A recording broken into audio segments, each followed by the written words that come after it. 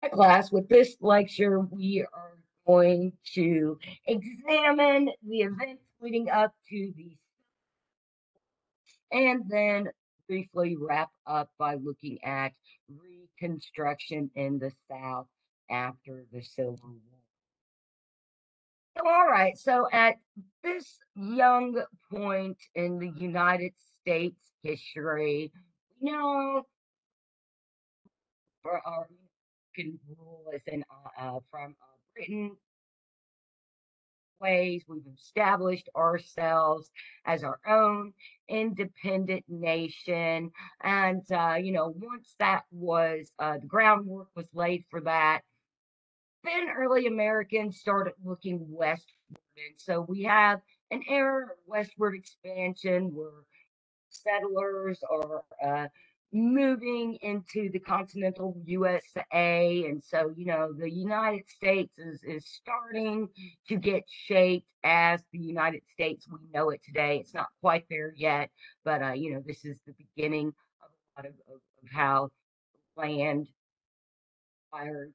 Land was taken away from the Spanish and it was taken away from Native Americans. And so we see a lot of conflict early years with expansion in America forming itself. And so once we moved westward, we gained pretty much the whole part of the continent as far as this middle section here is concerned.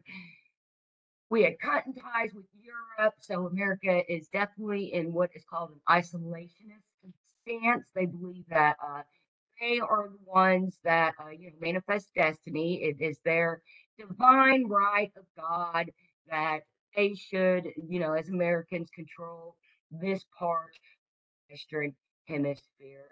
Of course, that didn't just mean continental United States. America was extremely interested in Latin America and the Caribbeans. And so, once again, they were trying to get European powers out of those countries so that we were able then to come in and pretty much like take over, right?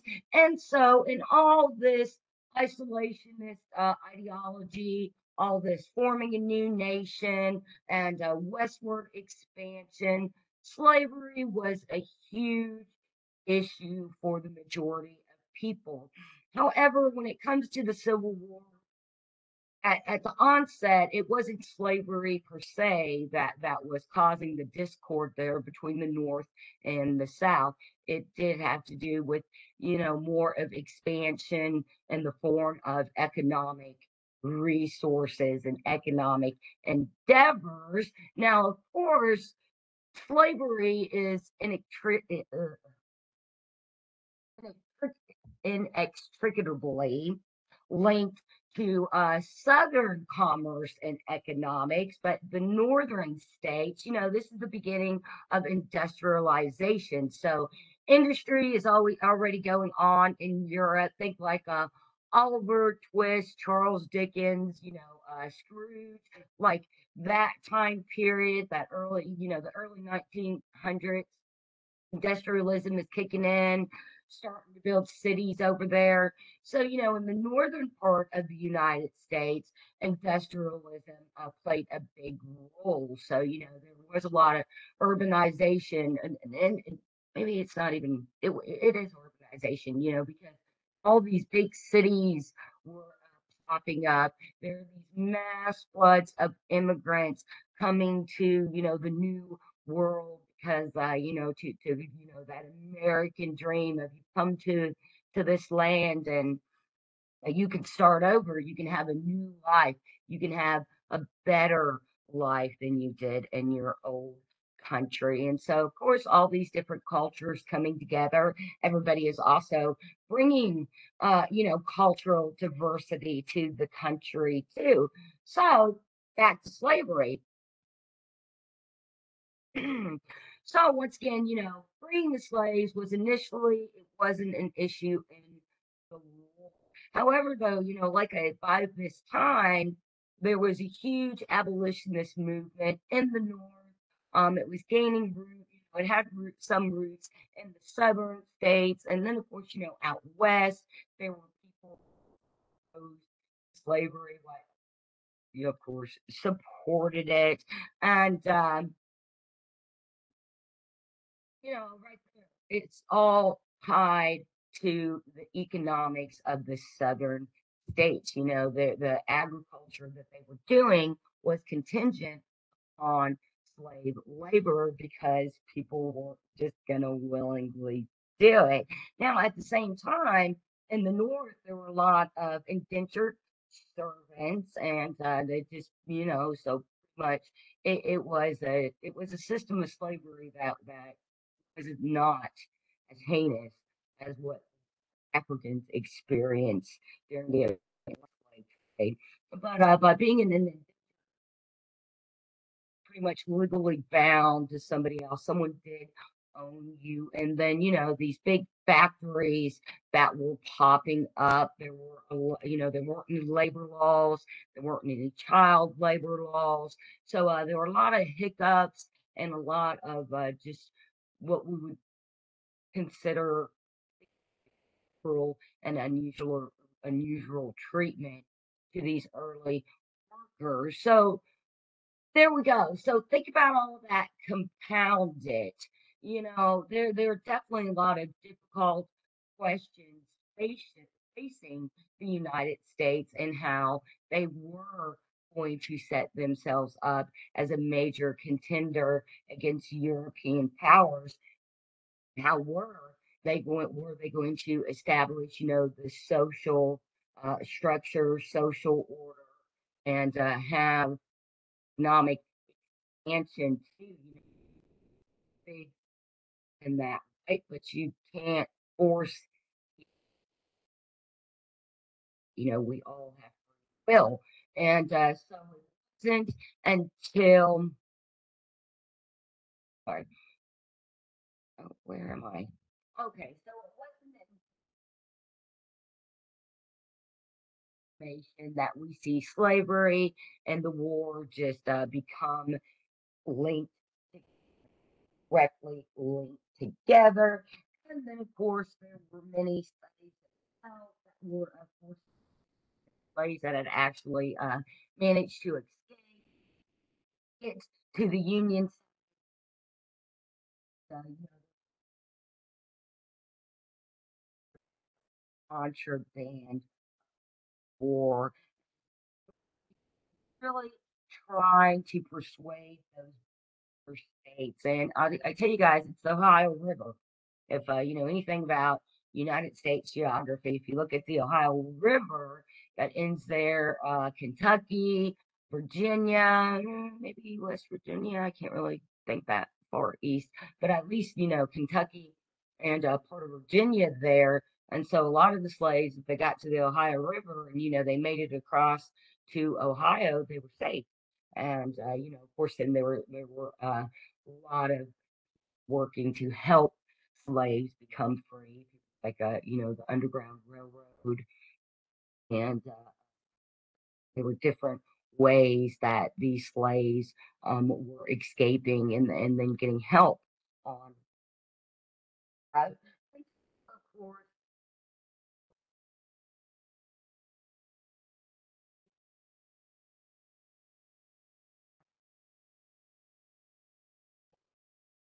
but absenteeism and failure, and pretty much it was like if a slave came over and you found them, then you had to like pay for their freedom and wanted the states to pay for their freedom, and so you know those border states just weren't really willing to dish out the money. All right. Slave owners were just outraged by the emancipation because you have to remember, to them, their slaves were property. They were like having a dog or having cattle or something. As like shocking as that is to hear that people can actually think of other people that way. There was this mentality, and too, that wasn't the whole mentality of the South, because the majority of Southerners, whites, the shareholders there, the plantation owners, I think it was like, it's at the most 10% of society. So they were outraged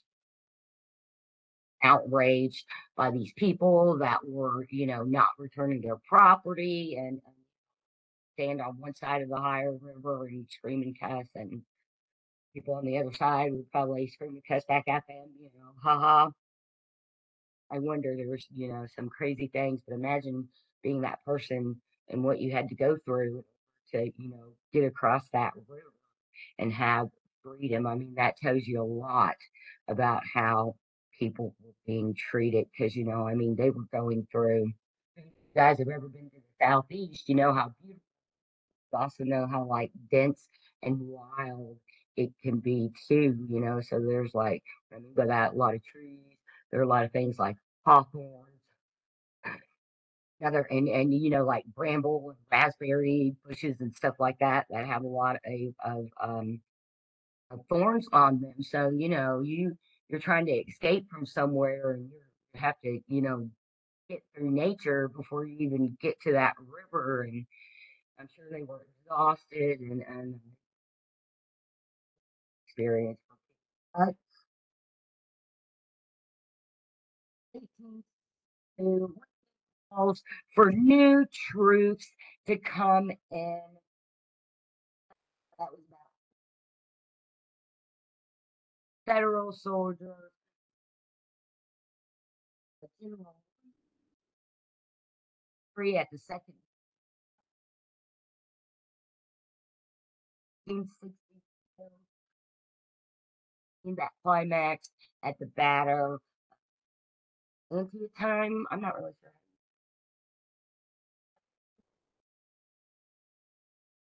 Um, we see the winter of discontent.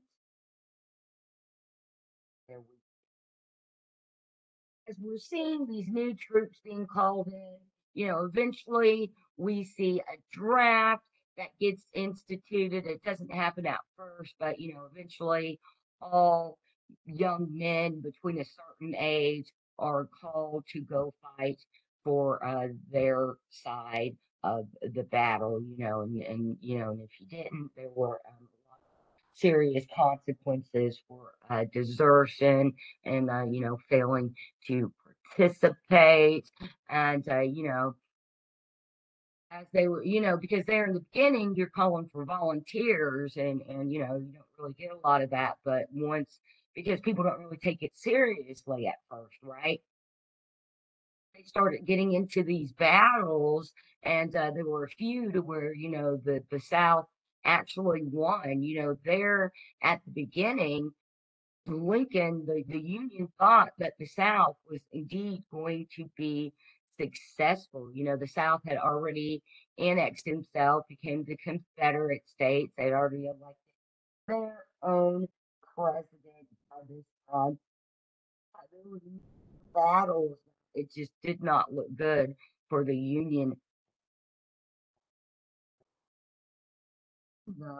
There's just like I said, people aren't it's still new. It's not as big as a deal. It's not really directly affecting everybody's lives like it starts to here in a year or so.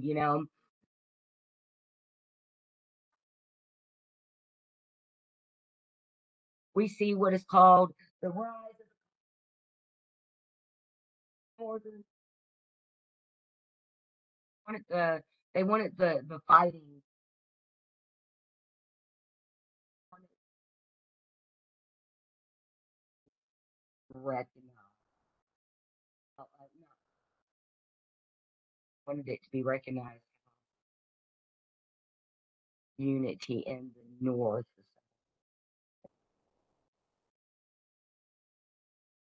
South that had to do with just food shortage, food shortages. Then by the fourth and by like 1860, 60, uh, class tensions because it was very evident poor people, all the poor boys were getting drafted before the wealthy ones. That's going to make people mad. So, and thinking about that, they say it was, not man's fight, even though, there were a lot, especially on the southern side, because, the majority of them did days. And, they were pretty much going and fighting the rich people's war. And so, that was really tricky for the new Southern Confederate government because they had to fight, that's where the whole, the Southern mentality kind of started because in order to get people to to get those poor people to go fight, they had to have some kind of propaganda that made the war important to them. So, the propaganda was that they're trying to attack you too. It's not just about us and our slaves. It's you. It's this whole Southern way of life, the Southern style, the Southern culture, and that's you just hit people and you start being on or motivated to want to be a battle of I'm glad it's up there now. I am Amphium Sharpsburg. Battle in Sharpsburg there was one of the single bloodiest battles in American history. And so we see 23 casualties for both sides there. And so war not pretty, and this is I hope this is obviously a picture of a battle after it has occurred, and so we're seeing the dead bodies, and there was a lot of cannons. This is actually cannons were really used during the Civil War, especially down here in the South. When you visit a lot of the historic sites, actually anywhere like in Alabama, you just go out and get near a river, evidence of, Native Americans. You can find evidence of where there were Civil War battles because you find the cannonballs. And so, in that first picture, when we see all that ball fodder with the loss of limbs and scattered, and then in this pictures of just the horrors of what it does to people when we see those dead bodies.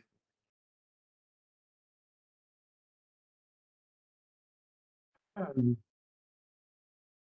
all right, and so the results of that battle were that, so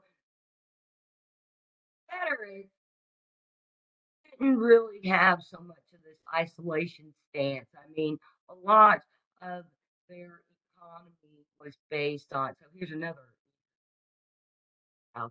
because they were more or agricultural type economy, a lot of their products were being shipped to Europe. So of course the Confederate States, they wanted to maintain good ties with the British and the French. And that is actually one of the ways that the unions were able to, kind of successfully end the battle. Went down to the rivers down there in the Gulf of Mexico, off the coast of the Atlantic, and they blocked the ship. So states weren't allowed to ship products out, and they couldn't get the British and send them supplies because the Union.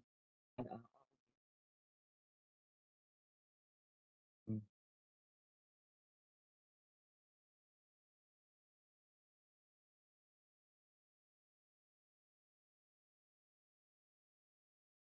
all right, and so we just see a picture of Lincoln and a bunch of that time. I'm sure your players thinking of what was going on. Kind of like him in Congress. So, the main guys in charge there in the union.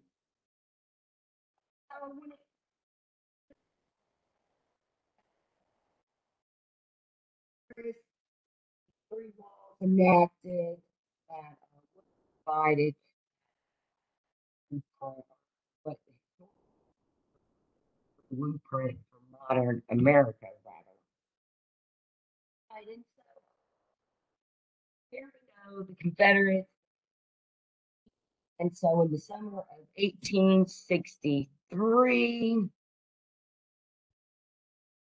let's see, we already talked about the draft, the opposed 20 Negro law was, I can't remember,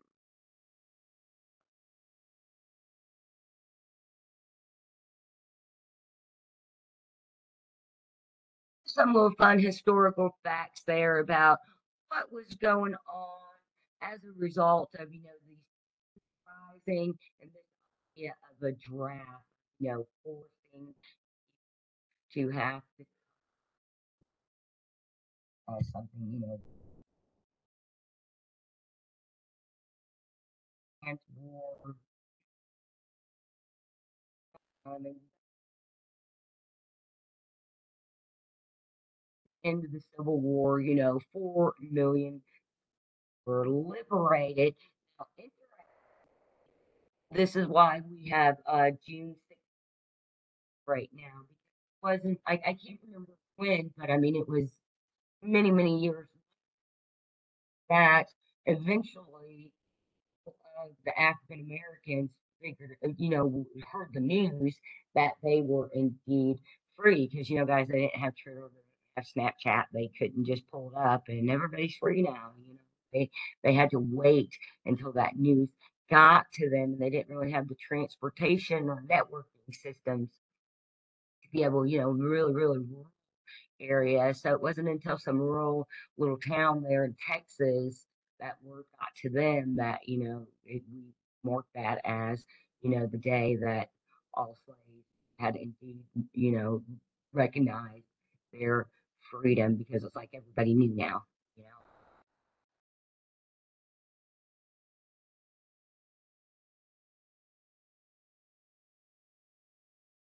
Yes, and recedes in the summer of 1860.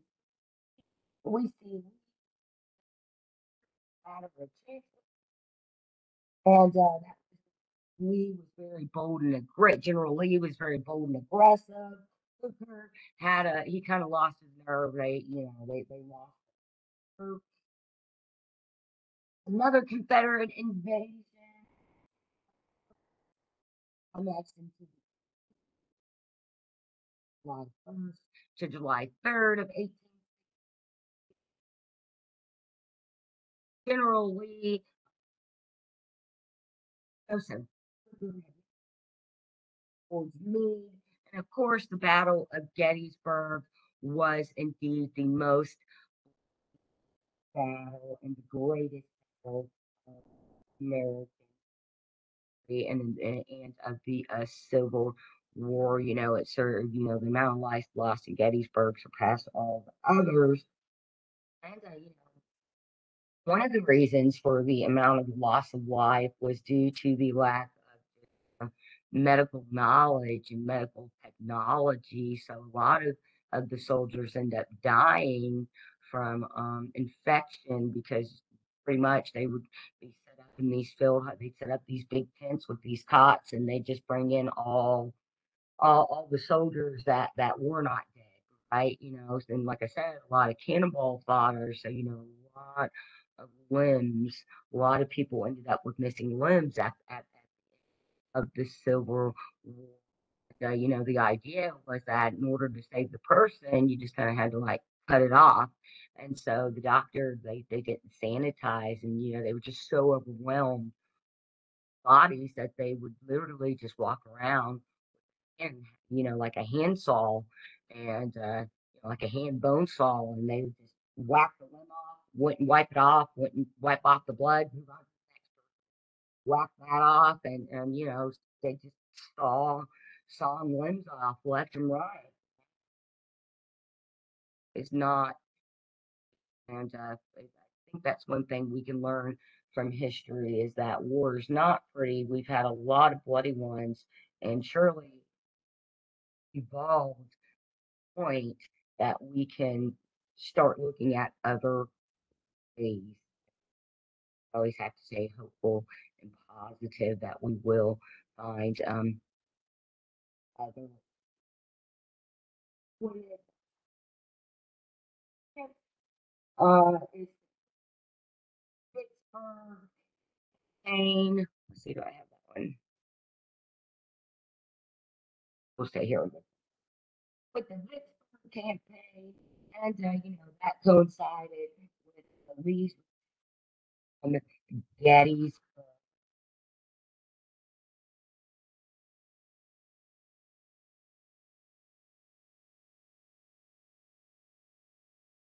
and then so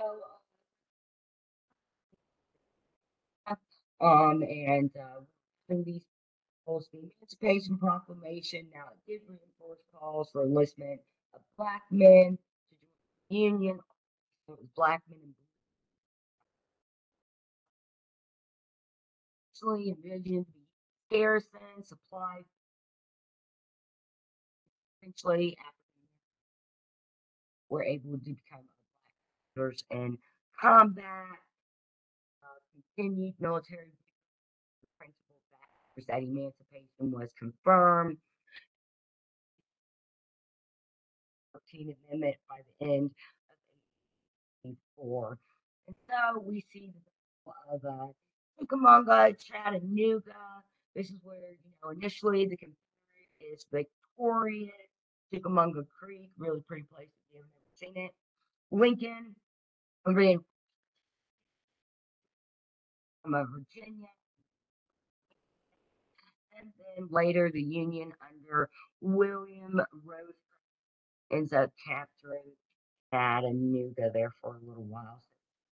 Another key battle and another key place because of the Tennessee River and because it is in a river valley. So, that's why the Confederates who lived there, they knew the strategic points along Chattanooga. Actually, it's Chattanooga River. I can't remember space, but the river and the valley system there, they knew the points along the river there and the points along the mountains that served as the lookouts. And, that knowledge came from a lot of the Creek Indian Wars, even back when they were, before uh, or those early colonial settlers, they would encounter a lot of Creek and Cherokee um, Indians, and so there were a lot of Indian, once again, there were a lot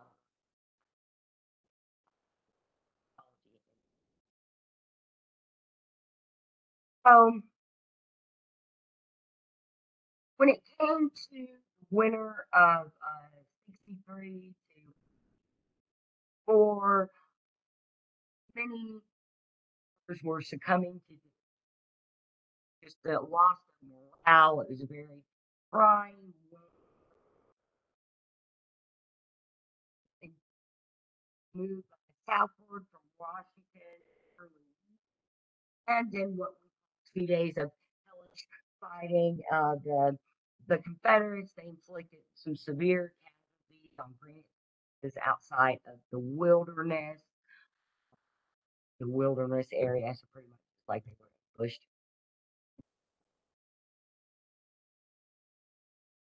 regroup that actually outflanked Lee by mid-May, assaults against Confederate in Spotsylvania. And then on June 3rd, we see Cold Harbor battle there.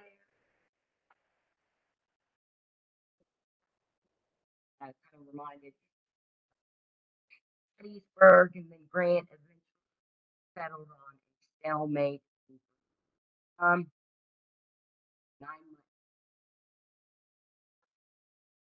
in for 65,000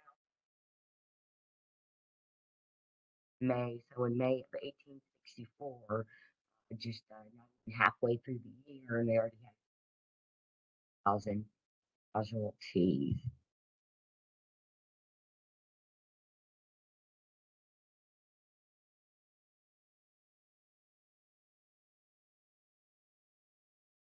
All right, and so, like I said, originally the Confederates had an upper hand.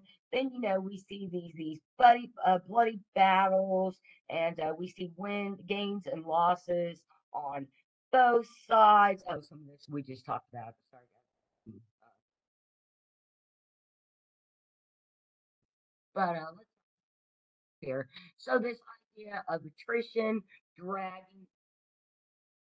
Now, what I just said about catching those harbor ports there that so that they couldn't get any supplies, really would eventually the South, because they didn't have supplies. They weren't able to get unions. They weren't able to get weapons, let alone food to feed those. Whereas the North wouldn't have any problem with weapons. And so at first the idea was to drag the war, but once these battles started coming on, and once like I said, it's just horrible things that Lincoln uh, would divide, really did divide some families, down the middle, and you would on the other side, that was your family member, had to mm, this out there will run there. So that in itself was very tragic too. I mean, when it comes to the Native American populations, three-fourths of them were wiped out from the time of contact to the time of the Indian Wars here, right into the Civil War era. Okay, that bloody start, right? Would argue that even though we're a long way from 1863 or 1763, or in 2002, I still think we still have a lot of learning and to do, right? Right, so by the time we get to the West, we see Sherman is steadily in his march through the South, uh, Atlanta, and so Sherman burned down Atlanta, and Atlanta, Georgia was a major, just like Atlanta is today, guys. Atlanta has always been a major commerce station, we can say. It's always been a hub of culture and technology and trade and resources. And so Atlanta there had a strong hold and helping to maintain the southern economy. And because it was one of the if not, yeah, I think I would safely say that at this time in history, Atlanta, and they don't call it Hotlanta for nothing. If you've ever been to Atlanta, but Atlanta was the place to be in the South. It was the main hub there. So Sherman's army came. They just rode, burned everything. They kind of employed the conquistador tactic. If you guys remember that early lecture, how the Spanish conquistadors would come in, especially in Georgia, Mississippi, Louisiana, and they would just burn villages of people alive. That's pretty much what Sherman did. And so he starts marching his way through the South, and he gets to Atlanta. and they burn Atlanta to the ground. And so, really demoralizing South of the Confederate States. And, that was really scary. It was pretty obvious. I mean, if he's coming through burning stuff and was, very successful, Confederates starting to have doubts about their ability to win the war. Now, here is a fact. Atlanta was burned to the ground and rebuilt. Now, one of the I don't know if it's the oldest, but one of the absolutely, it's at least in the top five, even top three oldest cities in Georgia is Savannah, Georgia. And the reason that Sherman's army did not burn down Savannah is because they did the tactics that the Persians did when the European Crusaders started coming to them over in Europe back in ancient history. We're talking like 12th, 10th, 11th century. What a lot of these like Persian empires, the king, they would, they're like, oh, these people are coming through and plundering and burning everybody down. So they got, I believe it was in Turkey somewhere, but it wasn't called time.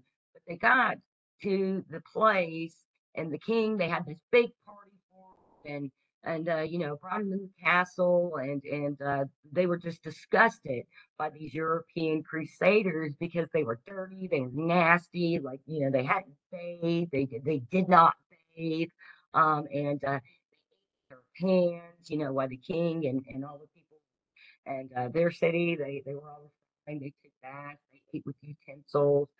So pretty much they wined and dined them, and then they sent them on their way with like a bunch of gifts, jewels, just whatever they could to get them out of there, and sent them on a ship and set them off, and told them if they ever come back, they'd kill them that time. It just so that's kind of what the Savannah did with Sherman. They heard, of course, everybody in the South heard about Atlanta being burned. And so Savannah said, well, hey, what if we throw Sherman a party when they get here? And they did. They had big banners and streamers and a band. And when they saw Sherman marching in, everybody was cheering. And so, yeah, actually smart move on. And I actually have never been to Savannah, Georgia. I've seen a lot of documentaries because they do a lot of good, actually very well known and most haunted in America. Like Gettysburg. Oh, I forgot. I didn't mention that. It has to be one of the loss of Gettysburg is one of the most locations in America. So what we see in this picture is I can't remember if they're in Atlanta or not when they're doing this. Definitely looks like there might be some kind of fire in the background. I don't know if you guys if that's smoke or what that hazy thing is in the middle of those guys' heads, but it could just be where they're burning the railroad tracks here. But so this was another strategy employed by the Union Army. Once again, they had them. They cut the Union cut the South off in those harbors, so they weren't able to get any shipments or resources in via boat. And when Sherman and his men came through, railroad tracks too, those being tore up, there was no way just among the southern states for them to get supplies to where they needed to be. So, we can see how it created a lot of havoc in the southeast. And so, that added to one of the problems of reconstruction, which we'll talk about. There went to Savannah, so just overview. Sorry, guys, I'm a little behind on my slides here with my notes. All right. Hmm.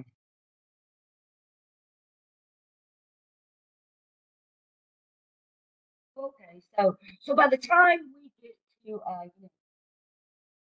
turning everything on, we now the South, the Confederacy is starting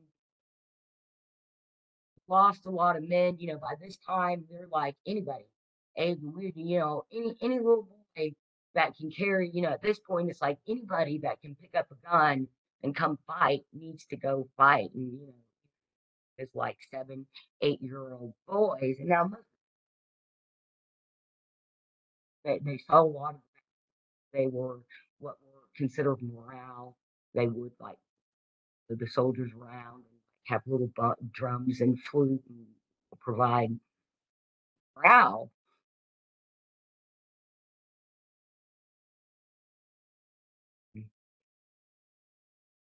Um,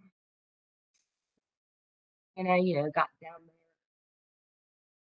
Confederacy, they're being depleted of sources, being depleted of support, and so they considering using black soldiers in the army. But that how well was that going to work? Enslaved, there's a whole war focused on helping them, win their slavery. How's that going to work out? We give them guns, they're just probably going to turn around and use them against us.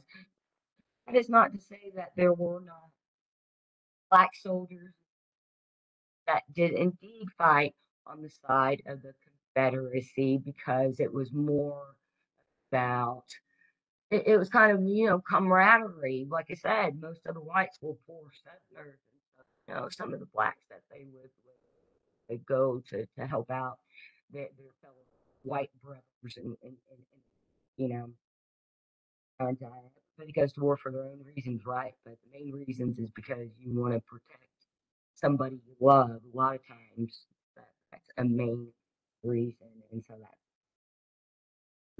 some cases of there being blacks and, like I said, natives actually fighting. That's just speculation, but I feel like that's a good psychological assessment, because that's kind of human nature type. Love somebody when you consider someone family, a brother, color, skin, religion, sex, sexuality. None of those things come into play. So after Atlantic, Union, successors in the Shenandoah Valley,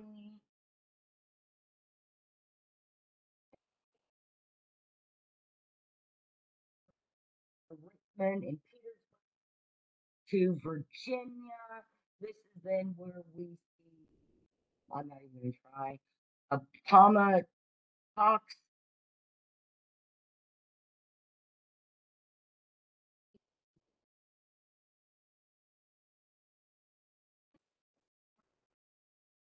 of course, soon turned morning with the assassination of President Lincoln on April 14th. Um, war question,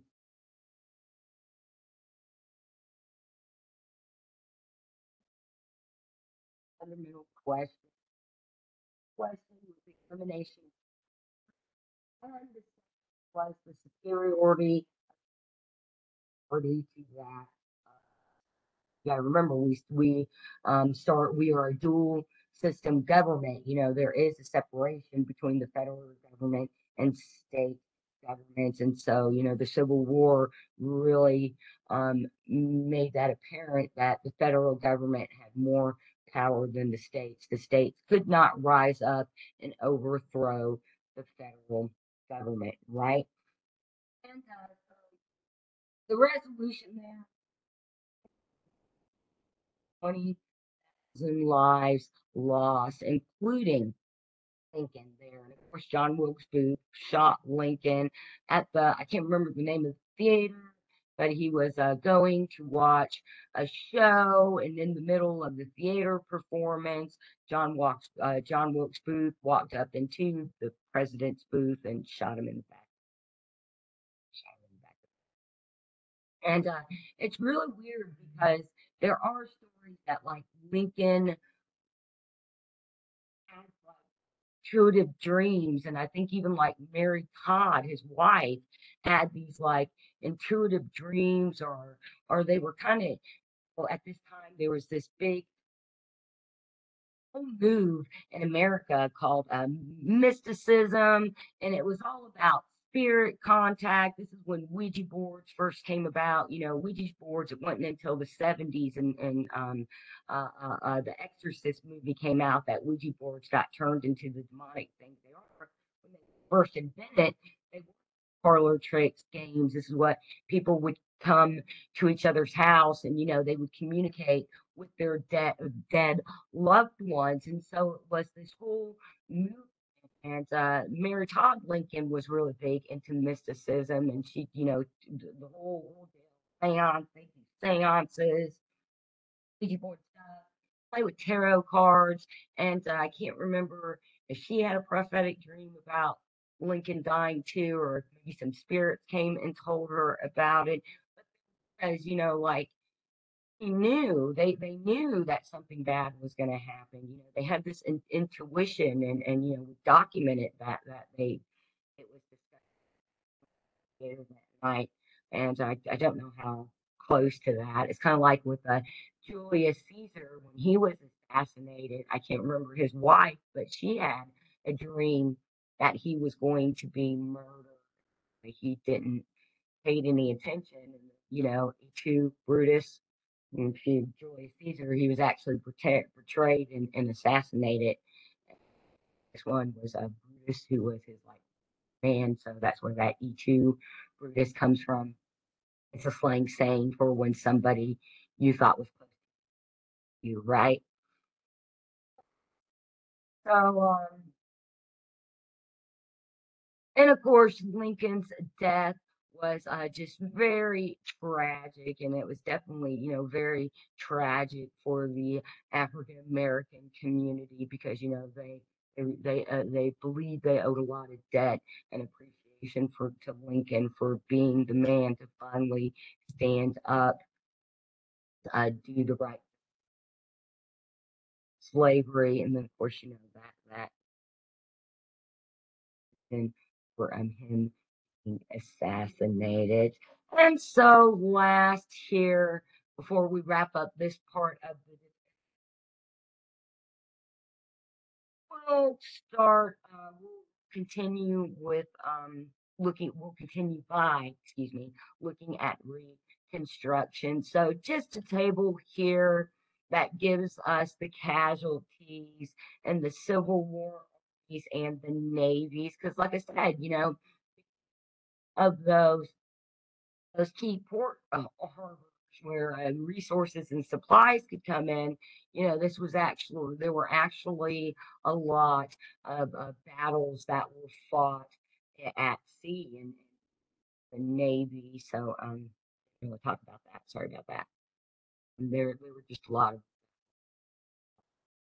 over the North and the South, right? And so, like I said, just a battle of those casualties. And so it's very interesting too that we have a category of miscellaneous deaths that they just don't really know what happened. There were actually even that would probably even include like people that deserted. It's just the one day you wake up, Johnny's gone, and never did he die or did he just go out west, assume a new identity.